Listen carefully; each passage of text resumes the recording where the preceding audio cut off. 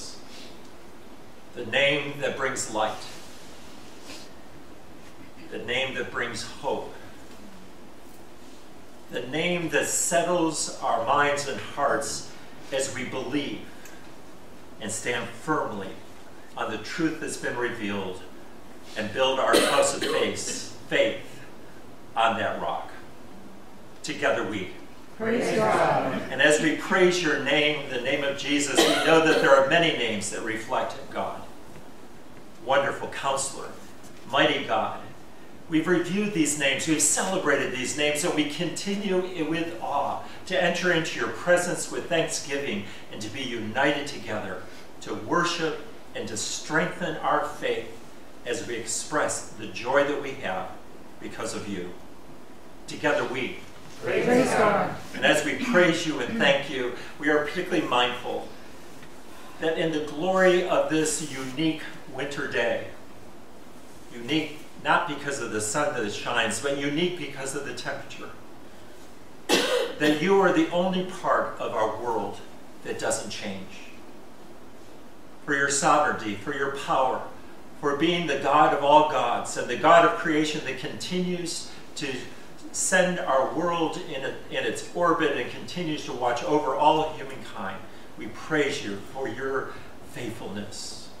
Together we praise God. And as we praise you for your faithfulness, we are grateful that at times when we feel unsettled, when perhaps we are struggling, when we go through difficult times, that we can trust in your grace. May we be still and know that you are our God, especially during troubled times. Lord, hear our prayers. In the stillness of our heart at this moment, we continually are united to pray for the leaders around the world.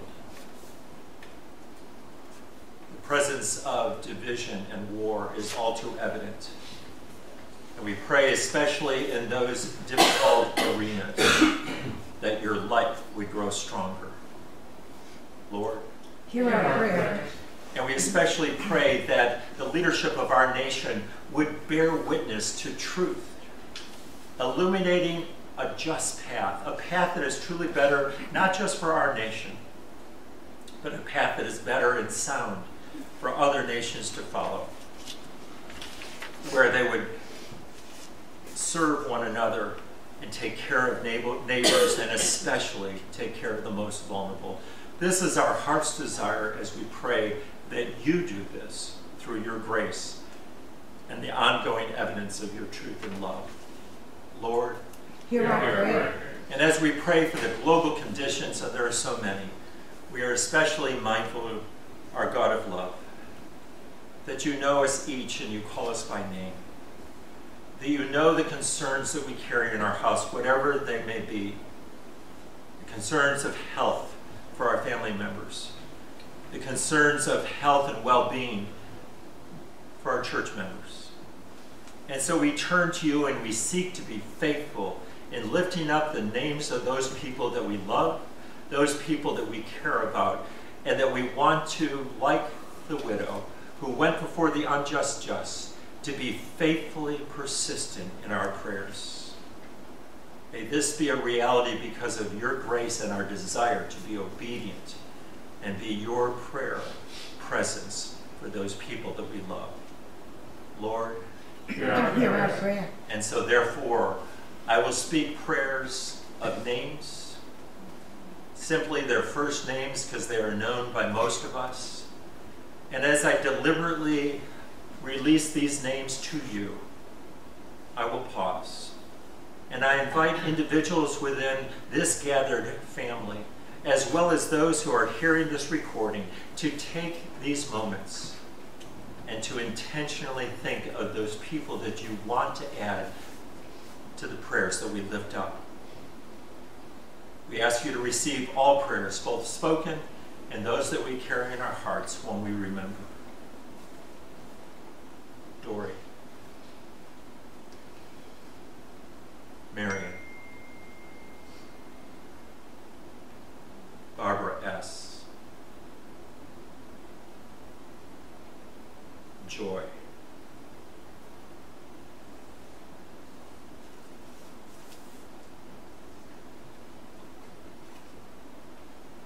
Pamela,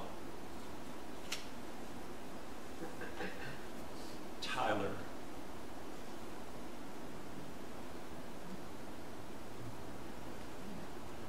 Nancy M.,